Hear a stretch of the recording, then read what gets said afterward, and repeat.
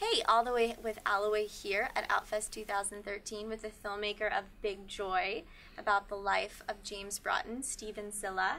How are you? Great. Are you enjoying the fest? Very much so. Awesome. So I know that you knew James later on in his life, and he was sort of a mentor towards you. So what was that relationship like with someone like him? Well, I met him in 1989 at a Radical Fairy gathering where we were assigned to the same cabin. A Radical Fairy gathering? Yes. What is that? Radical Fairies are a group of queer people who gather to explore the connections between sexuality and spirituality. Mm-hmm. And James was one of the bards of the early Radical Fairies in 1979 and 80 when they had their first gatherings.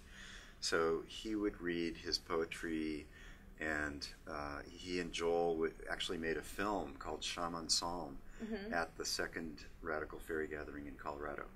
So these are gatherings of creative people who get together and do everything from soaking in hot tubs to putting on talent shows to having heart circles, which is a way of communicating about what's going on the inside as well as the outside of yourself. And that's where you met James for the first time. It is. And so that was a great cauldron in which to meet him. And he was reading his poetry.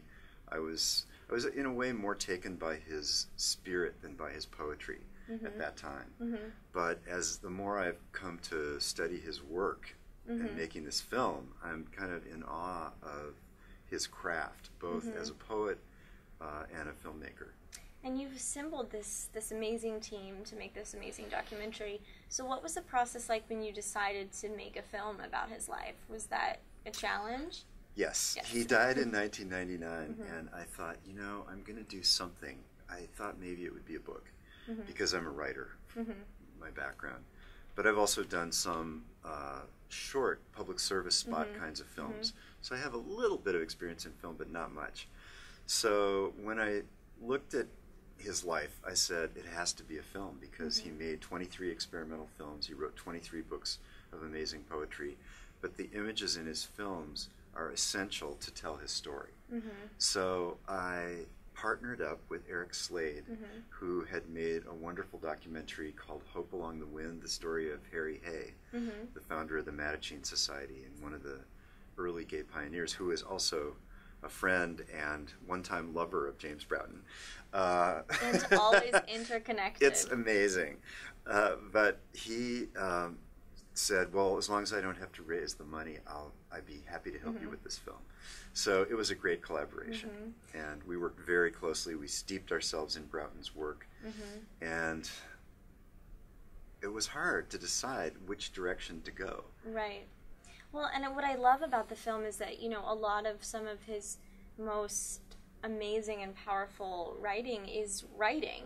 So what was the challenge of being able to, because the film is a visual medium, bringing those words to life? I mean, sometimes there are voiceovers in the film, sometimes we actually see the words on the screen. So how did you navigate visually bringing his words to life? Well, I got the idea that we should try to do that by going to his archive at Kent State and looking at his own papers, like for the film The Bed, for example. My favorite. He had... Wait, tell us a little about The Bed, because I don't think anyone's seen it. The Bed is this 1967 film that was made in Marin County, and it starts out with a bed rolling over the hills. Bed spins around, Adam and Eve show up in the bed, and then all these series of tableaus, all these different things that can happen on a bed happen. It's so amazing. It's a 20-minute film with this kind of crazy synthesized music, and lots of famous San Francisco people are in it, lots of nudity. But just a little bit. Just a little bit. But when I looked in his file, and he never threw anything away, I found these pieces of paper where he would just write one word like container, or interesting. All the bed's a stage, or just little phrases. And I thought, gosh, it would be great to try to bring the sensibility of his writing to the screen. So we do that both in his actual journals, which appear on the screen, sometimes with other imagery in animated form, and in the animated poems themselves, where we use his words along with imagery. Now making the film, I mean, James, he had a lot of friends, he knew a lot of people, and, you know, not being completely out about his homosexuality, there are people, I'm sure, who declined to interview or be involved in the documentary. So were there any hiccups along the way as far as not being able to get archival footage you wanted, or someone you needed to interview? Well, there were people we wanted to interview who, for whatever reasons, declined. People like Gary Snyder and Michael McClure. But, you know, most of the people we interviewed just exuded about James. And I was kind of looking for somebody who would give... I'm a journalist, so I wanted to show all sides of this person. Yeah. So I was kind of wanting to interview some poet who thought that his work was crap or something like that. Yeah. And I found a couple, but it didn't quite fit into the story to use that. But the best interview, I think, in a way, was with his ex-wife. Totally. I was like, oh! Yeah, and that was the first interview we did. Wow. Getting the hard stuff out of the way first. It was amazing. It was really quite miraculous. But his daughter, who refused to be interviewed, actually was helpful in navigating the interview with her mother. Wow. She arranged, you know, she called her mother and said, would you be willing to be interviewed? And then she coached me on how to kind of talk to her. Yeah. So, Well, I think what's so amazing about that interview and James in general is that, to me, the story was that, you know, about accepting yourself and accepting the love you deserve. And it wasn't until late in his life that he did accept that he deserved love that he truly wanted. May have not been his ex-wife, but I think she understood that about him, and it's very hopeful. So screening at some place like Outfest, where I think you are going to have an audience that grasps to that acceptance of self, is that a message that you're interested in kind of sending to everyone? Oh, absolutely. Yeah. And James would say, you know, it's not about trying to fit into even queer culture. It's about trying to be true to yourself. Like, don't make the film anyone else can make. Make the film only you can make. Follow your weird. This is American Sign Language for the word weird. The I know W, sign language. It's crawling W. across. Yeah, so that's been our motto. And we tried to do that in making the film. But to answer your previous question, the hardest thing was that he was not interviewed very much on camera while he was alive.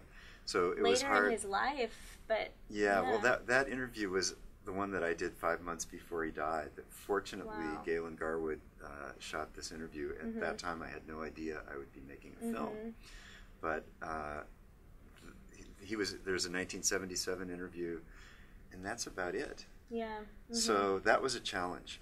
We really were looking for archive of when he went to the Cannes Film Festival.